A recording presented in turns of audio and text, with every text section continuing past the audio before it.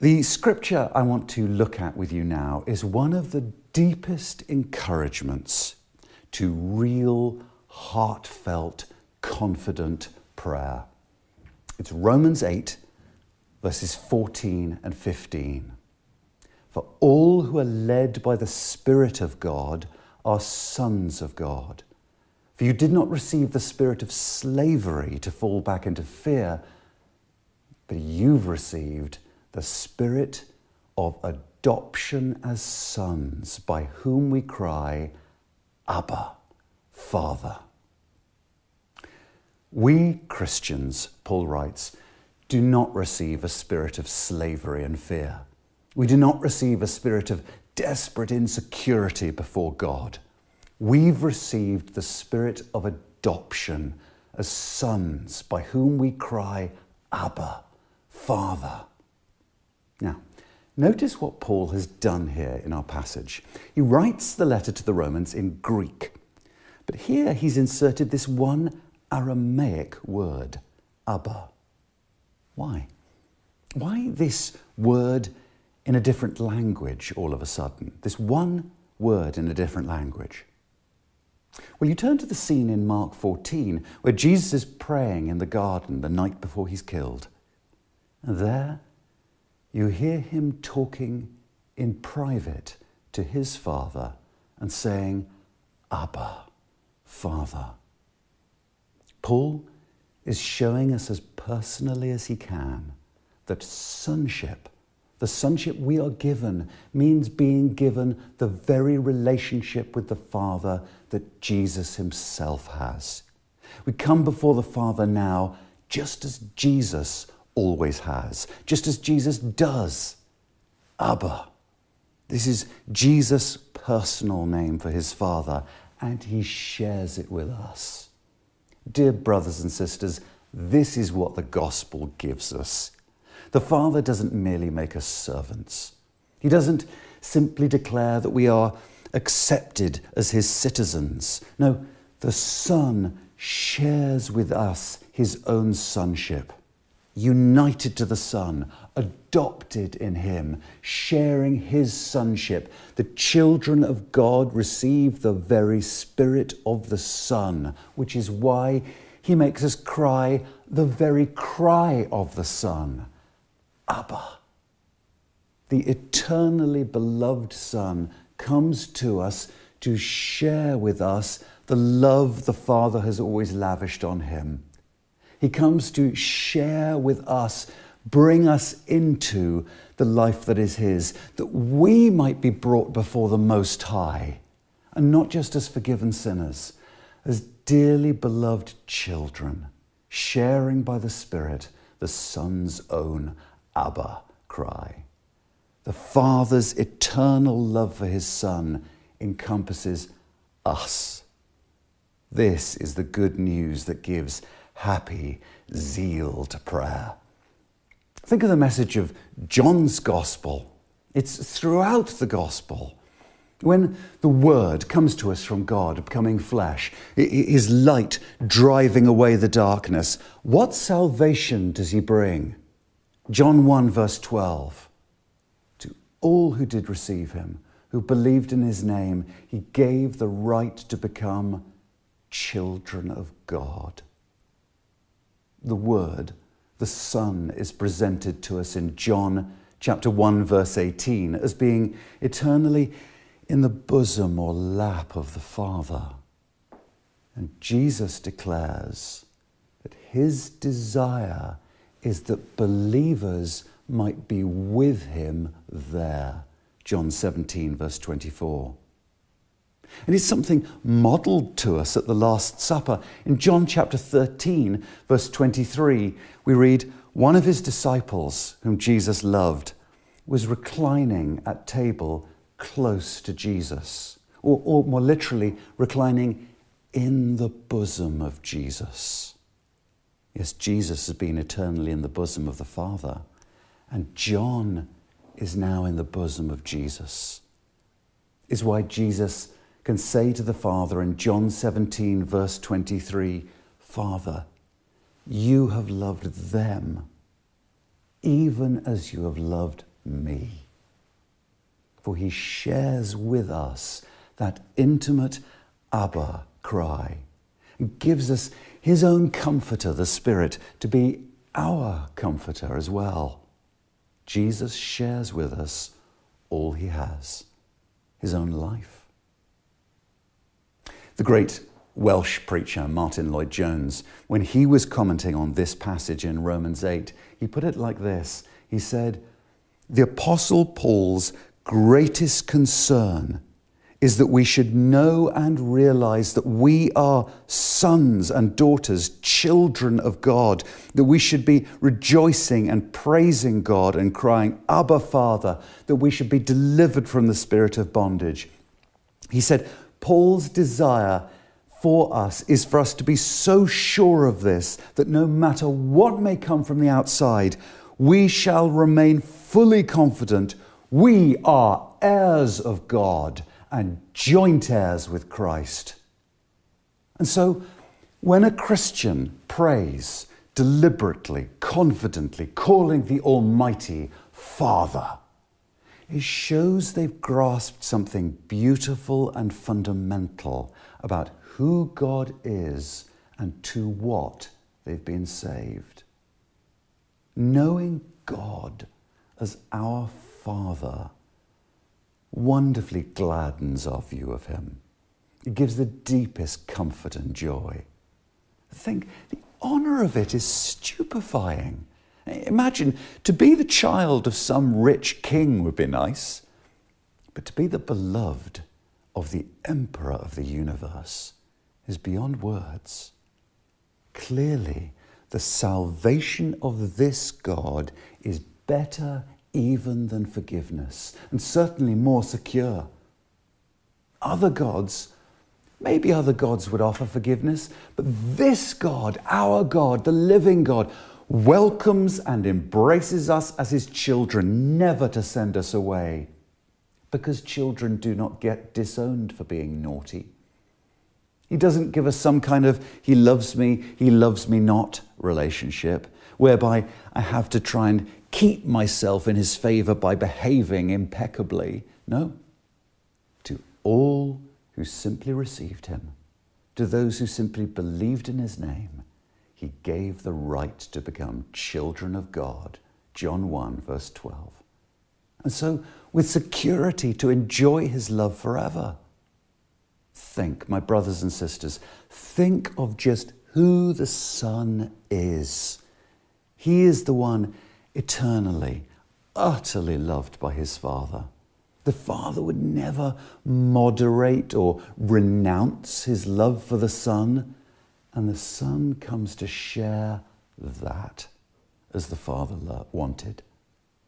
Because Jesus is not ashamed to call us brothers, Hebrews 2:11, his Father is not ashamed to be known as ours, Hebrews 11:16. Nothing could give greater confidence and delight in approaching the heavenly throne of grace. How great is the love the Father has lavished on us, that we, sinners, should be called children of God, and that is what we are. 1 John 3, verse 1. That is what we are. John Calvin said that Christ's aim in all that he did was so to restore us to God's grace as to make the children of men children of God, to make the heirs of Gehenna, of hell, heirs of the heavenly kingdom. That's the aim of his redemption. God's blessing is sonship, becoming a child of God. And so, you must know this, effort can have nothing to do with it. Your efforts can make you a slave, but no amount of effort can make you a son. All our efforts to win God's blessings by praying harder, by working harder, can only produce slaves, slaves who will not inherit, but sonship is free. And this is right at the heart of the Christian battle, knowing that the only blessing God has is completely free. Free adoption for real failures. Because naturally, I go through life thinking, oh, I'm so inconstant, I'm so faithless, I'm so riddled with sin. My Christian life is so poor, and so I doubt that God can still love me. But thinking that is precisely why our Christian lives are so poor, because we've bought Satan's inversion of the gospel, that once I sort myself out, then God will love me. But what would any kind father think, hearing that from their child? The father hearing that his child needs to earn his love? No. Oh no. Our Heavenly Father thinks, my child, you start by knowing that I love you, that I've always loved you.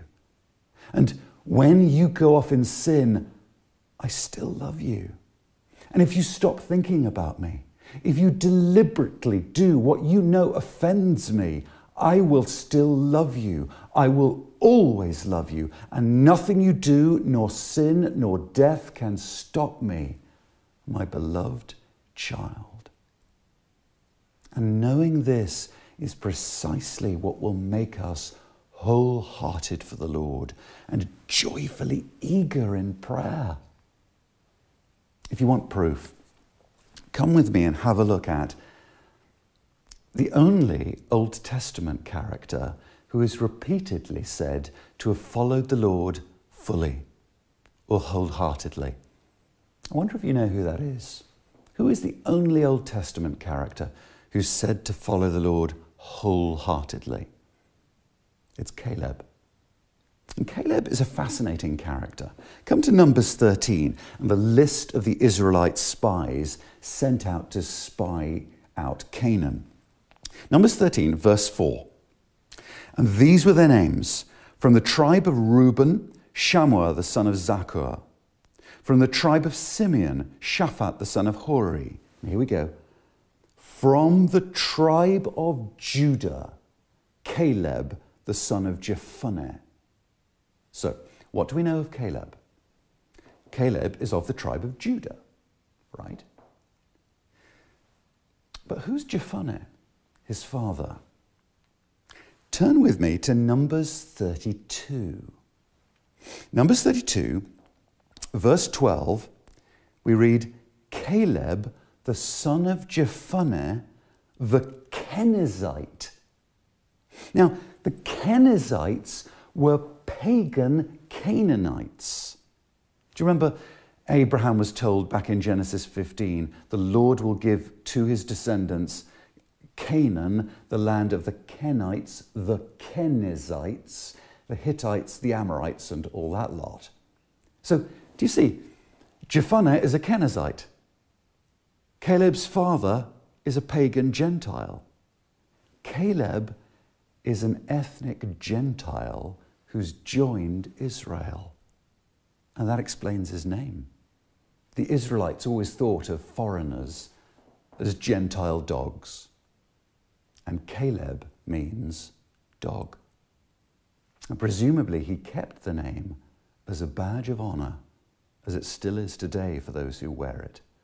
Yes, he was by birth a dog, but he'd been adopted into the tribe of Judah. In Caleb, a Gentile dog became a son of the royal tribe of Judah.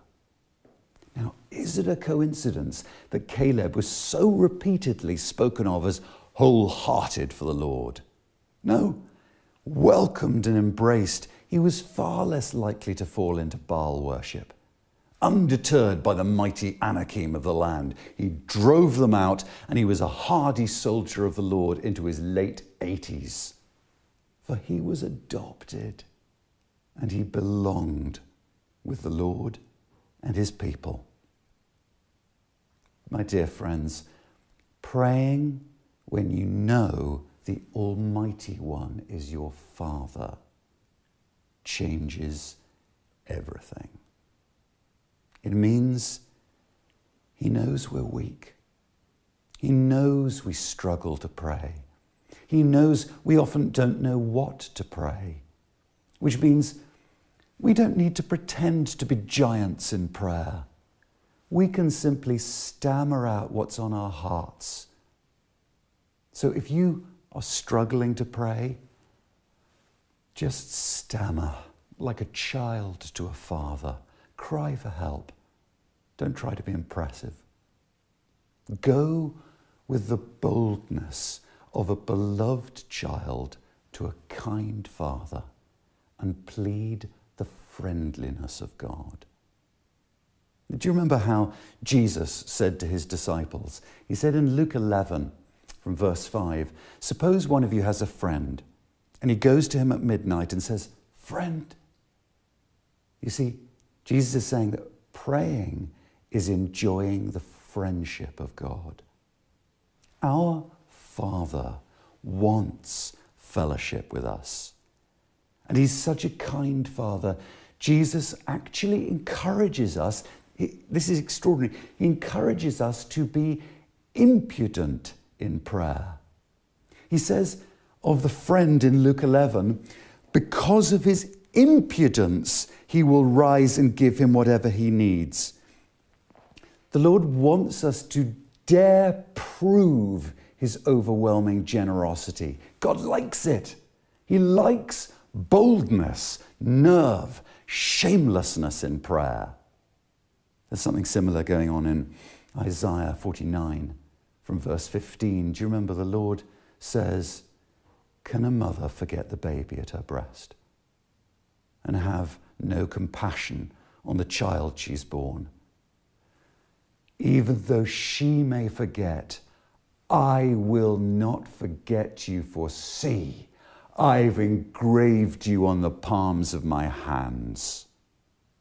Jesus is strong that the willing and attentive kindness of our Father is essential to know for prayer. You see, we instinctively think of God without Christ. We think of God merely as Lord and Judge. And when we do that, we'll feel, well, He won't want to hear from us sinners. And we won't, in our guilt, want to be in His presence. But when we remember His friendliness, His open-armed fatherliness, that He's adopted us, it makes us want to go to Him.